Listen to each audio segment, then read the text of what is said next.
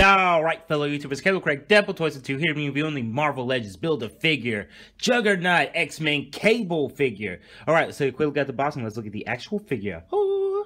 You got the X-Men symbol at the top. Legend series on the front, you got a nice little view of the Cable actual figure, X-Men Cable. Meet again, Hasbro. Also, I have a pretty boss looking picture of Cable here. Looking very cool. I like the scars on his face. Same picture on the other side. I can make a muscle with my arm. Back, a pretty semi-action figure pose of him. Lifelong soldier, Cable perfected his fighting prowess when a technology virus suppressed his natural psychic abilities. Probably could have used a little bit more there. Right here on the back shows the rest of the figures. There's Wolverine, Kid, Iceman, Havoc. Got freaking Rogue, got freaking Phoenix, got freaking Cable, and there's Deadpool. Don't you know who I am? I'm the Juggernaut, you well-respected female.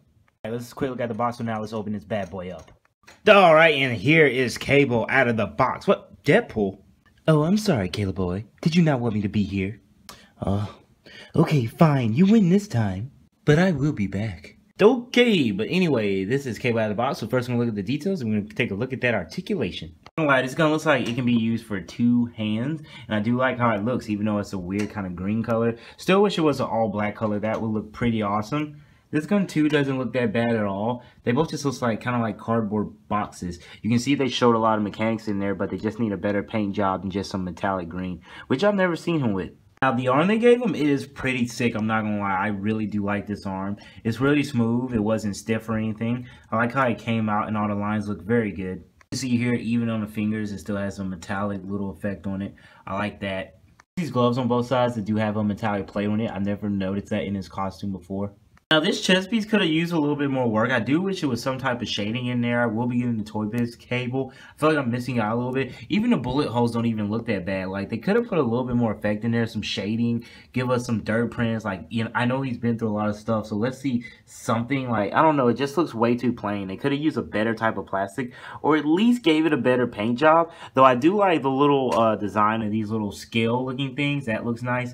These lines don't look that bad. You can see, like, he actually looks like he has some cushion on the inside there, so that doesn't look that bad either. It's just kind of brushed over and it's a gray color. Probably could have did a little bit more detail in there, but it doesn't look too bad. And looking at his face, that does look really cool. I don't know if you can tell on my camera, but he does have a black pupil there. That's actually pretty straight. The actual scars there around his eyes look very good and close to the mouth. That looks very good. Once again, it's still a glossy type of skin tone paint that they use. As you can see here, his mechanic side just looks completely awesome. And I do like how they actually have red outline around the actual eye. That looks very cool. Let's have this little logo on his arm. I never noticed this before. It does look pretty cool. But I do like how that looks. So he does have a little tat there. Inside of the joint, you can actually see the gray is a little different here than it was on the rest of the arm. The tone of the paint is different. Where the shirt looks like it's about to rip from his back muscles. I like how this kind of looks. It kind of looks like it's kind of flat. Should have been a bit more bulkier. Back at the things that I guess are supposed to be more bullet holes there.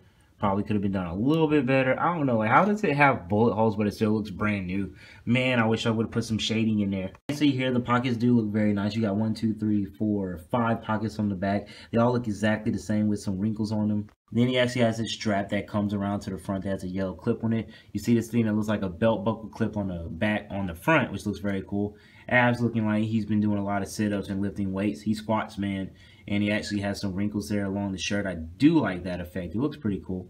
See here on the pants, you do get wrinkles there. That does look cool. I do like how the belt buckles are. Those came out very nicely. You can tell, which looks very cool, how they actually pulled this off with some wrinkles around the pockets that are on the side of the pants.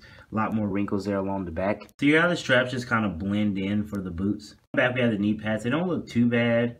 And these look brand spanking new here. I don't know. Once again, they do have some bullet holes on them, but they just need more of an effect. Like, they could have did more. And then he has these glossy looking brand new boots. But I'm not going to lie, I haven't seen these on any other figure. You know, sometimes we get very generic feet. Like these feet. Like, how many times have we seen these on a figure? Sorry, man. And I'm not going to let it go.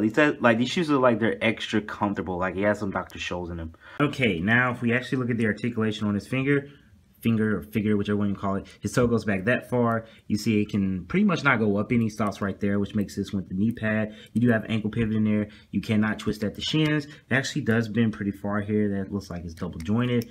he can actually spread his legs only that far out. They do twist at the thigh, and I'm glad that the straps from the pocket are not in the way. That's pretty cool. You do get an ab crunch in there. I don't really know where it is. It's not showing, but you do get an ab crunch. You see how smooth that moves? Look at that. That is smooth. That's the smoothest ab crunch I've seen. No clicking or nothing. You see his arm can actually spread out that far, go completely around, twist at the upper bicep, can make a muscle here, and right angle, and he can pop the wrist. And on the other arm, you can see here, same thing, twist, move around, see how it's really articulated in there.